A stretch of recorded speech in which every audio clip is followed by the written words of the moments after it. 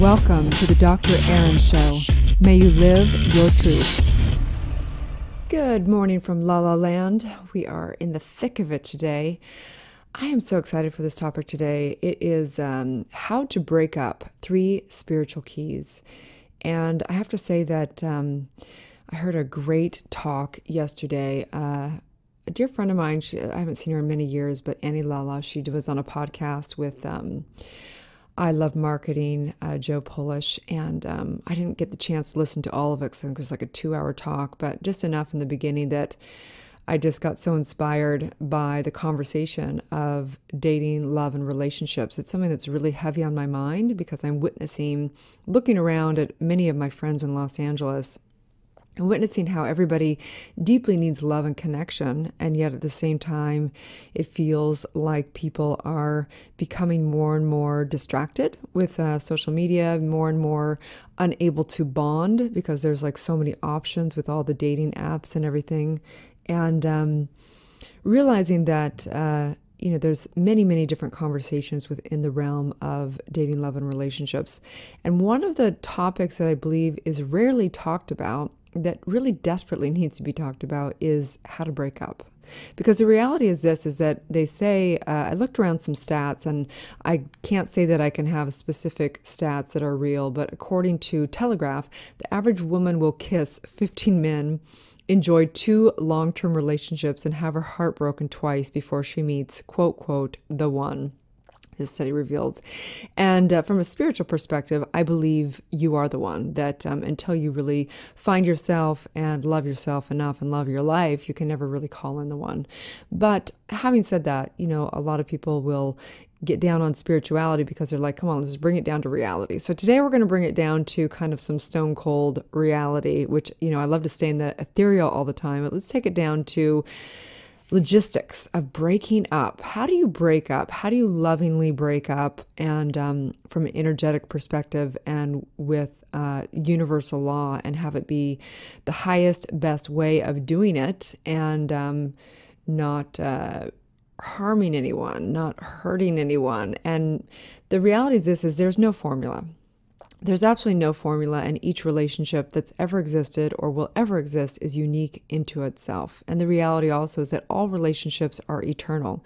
There's no end to any relationship, and a breakup is not, it may mean the breakup of the agreement of what that is in this form here, but the reality is that relationship goes on for eternity. And the reality, as far as I'm concerned, is the deepest that you've ever loved somebody, you will always love them at some aspect within your soul at that level. But let's get into it. So, for whatever reason people break up, whether people are desiring long-term relationships, marriage, or the reality is that you basically don't want to commit a relationship. The point is that there's some point where we all have dealt with breakups. And I believe that this conversation is even good for people who are with the one, who are married, who have found their soulmate, because this is the reason why, because we all generally have unfinished business with breakups of the past. And maybe, maybe there's a very, very few people that never dated before their marriage, but majority of people are. So those are the people I'm talking about. Whether you are still, if you're dealing with a breakup right now, whether you've gone through them before and you still have kind of some angst around that, or whether, you just have uncompleted business. Let's do that today. Okay. So it's time to have maturity around breakups. It's time to spiritually grow and evolve and be able to have a loving breakup. So whether you break up with a person because you picked the wrong person, maybe they cheated, maybe you had unfulfilled expectations, different lifestyles, not enough chemistry, different values, your missions didn't align, someone's too fat, too skinny, too short, who knows what the reason is that you break up. But there has to be a mature, conscious way of breaking up in a loving way. So the truth is, there isn't a formula for a loving breakup, but there is a conscious way of doing it that aligns with the universe, that allows the energy to move, that allows somebody to not hold those emotions in their body and begin to get sick, or have those emotions in your body that will just trickle over to the next relationship. Because whatever is not completed from your past is going to be right here, right now in any future relationship. So how do we do it? And I think that it comes down to just having principles around it, because the reality is some people will want to have a heart-to-heart conversation. Somebody will want to do it in a loving way. Other people, the partner that they're breaking up with or broke up with, is not open to that. They're not open to a conversation. They're not open to come together and have a lovingly kind of completion to a cycle. So how do you do this? Because I believe it comes down to I have 3 kind of tips spiritually to do it. And this means that you can do it within your own consciousness. You can go into prayer and meditation and do these 3 steps, or you can get face to face if the person is mature enough to actually do this with you together. And this is not, the only way of doing it, but this is something that works for me as far as consciously knowing how the universe works. So it comes down to 3 things. You can get a pen and paper out or just listen, but they come down to 3 things. Number 1, gratitude. Number 2, growth. And number 3 is grace. So let's break these down. So number 1 is gratitude. Knowing that whether you spent a day, a week, 10 years with somebody, there has to be a gratitude. Gratitude, even if it was, maybe even they cheated on you, but something in you needs to have gratitude of how this has been a blessing, a lesson, or growth, or some miraculous times with somebody. There has to be a place to complete a cycle with another person to allow that energy to be released.